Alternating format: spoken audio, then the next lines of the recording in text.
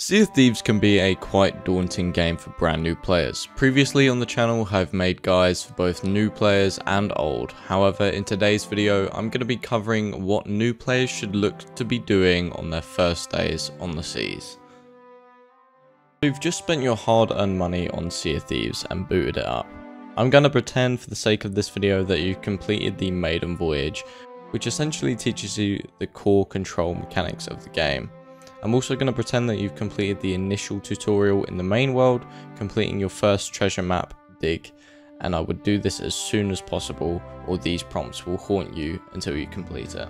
Majority of you, I'm sure, are going to be starting out your Sea of Thieves journey solo, and that's fine. My initial bit of advice for you new players getting your hands on the game alone is to not jump into open crew.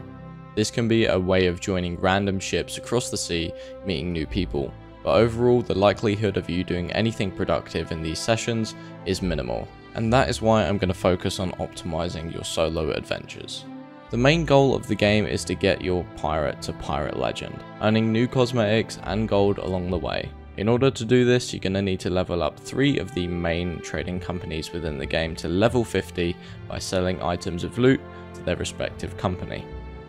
For the purposes of this video, we're going to ignore the Reapers faction, as they are somewhat the PvP faction of Sea of Thieves, and tag your boat with a beacon visible to all other players. And the Hunter's Call, being the fishing faction of the sea, this should be something you can do every now and then to pass the time. Instead, we're going to focus on the Gold Hoarders, Order of Souls, and the Merchant Alliance. The first faction to concentrate on would be the Gold Hoarders. This is going to be one of the easiest factions to level up at first, thanks to the addition of sea forts.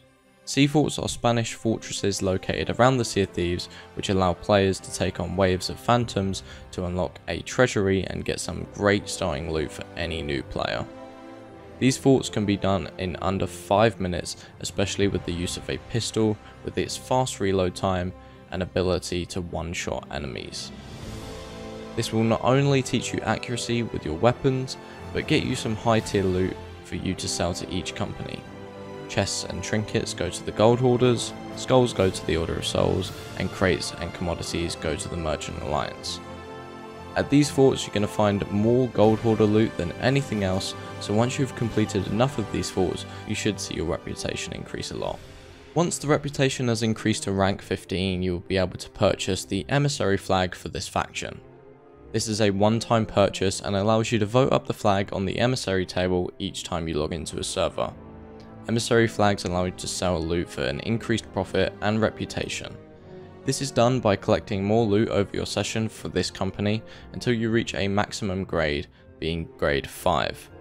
This applies a 2.5 times multiplier to all gold and reputation earned for the respective company. However, if you have a Reaper 5 on your server, these ships can actually see your boat located on the map due to the Emissary flag, so tread carefully. Once you reach level 40 in the Gold Hoarders, I would advise you start looking at completing vaults. These will now start to drop golden keys, rewarding players with higher tier loot. If you want to follow another guide on how to do these more efficiently past level 40, I would recommend checking out my Gold Hoarder max level guide on the channel. Once you've reached level 50 in Gold Hoarders, and maybe a while before this, you should have enough gold to purchase your very own ship. This allows you to start selling loot to the Sovereigns, which speed up selling significantly, as you don't have to carry your loot around the outpost, as they will deliver the loot for you. This will be increasingly helpful for the next faction, the Order of Souls. By now, thanks to the sea forts, you should be in high enough level to purchase the Emissary flag for the Order of Souls and start earning the bonuses here. This is one of the more limited companies to rank up, which is why I recommend following my Order of Souls max level guide on my channel. You can find all of these useful links down in the description of the video. This guide essentially tells you the most efficient way to farm the Devil's Roar Order of Souls voyages to level up in the fastest way possible.